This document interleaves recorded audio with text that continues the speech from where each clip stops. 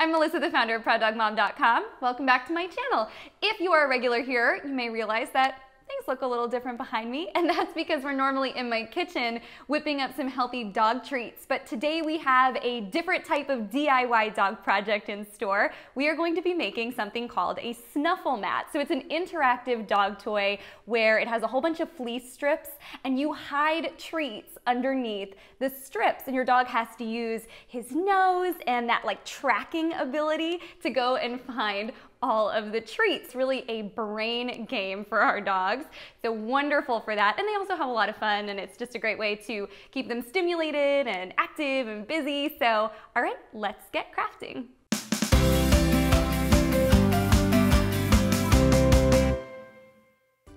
All right, to make our DIY Snuffle Mat, we're gonna need a couple of things. So the first thing is going to be some fleece. I've got some old fleece blankets here. So if you've got some blankies that you don't mind cutting up and giving to your dog, you can just go ahead and grab those. And then the next thing you're gonna need is some sort of a base. So traditionally, people use a sink mat as their base for their Snuffle Mat.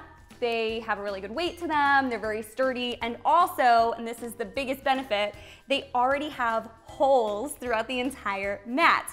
But I totally understand that not everyone has a sink mat just sitting in their house waiting to be used for crafting purposes. So if you don't and you want to make this right now, you can easily replicate that with cardboard. So this actually was an Amazon box that I used a box cutter, and I just carefully cut out a solid piece. And then I went around, so about every inch you want to make, with a Sharpie marker, a little dot, and that's going to be where you're going to make some holes. And you can easily make holes with a screwdriver. And I think that that is a really great alternative if you don't have a sink mat. It's time to cut the fleece. Aim to make each strip about 1 inch wide and about 6 to 8 inches long. And remember, it doesn't have to be perfect. Now that we have all of our fleece strips cut, we are going to take them and weave them through our mat. So what we're gonna do is we're gonna take one end, push it through one hole, and then we're gonna take the other end and the hole right next to it, it is gonna be strung through there, and then we're gonna just make a little tie on the other side. I'm gonna do that same exact process in this same exact direction throughout the whole entire mat.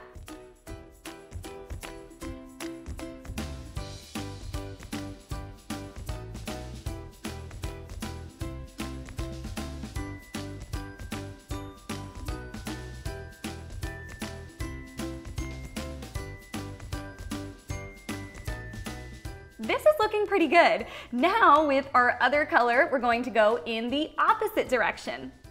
Since there's already a lot of fabric on here, things may start to feel a little tight, so you can either use a capped pen or a baby screwdriver or something else that you have lying around to help you push the fabric through.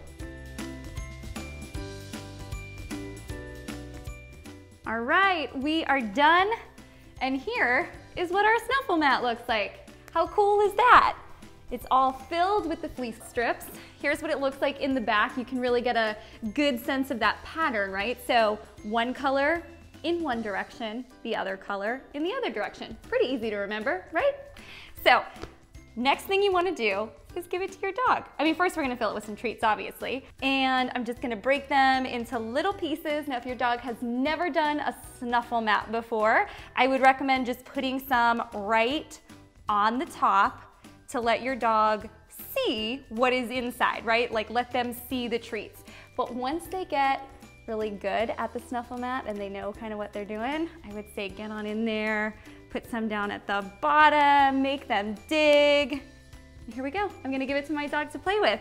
If you think your dog would love a Snuffle Mat like this, give the video a big thumbs up. And if you think you're gonna make a Snuffle Mat like this, also give the video a big thumbs up. Don't forget to subscribe to my channel and hit that little bell so you get notified every single time I post a new video. Happy crafting!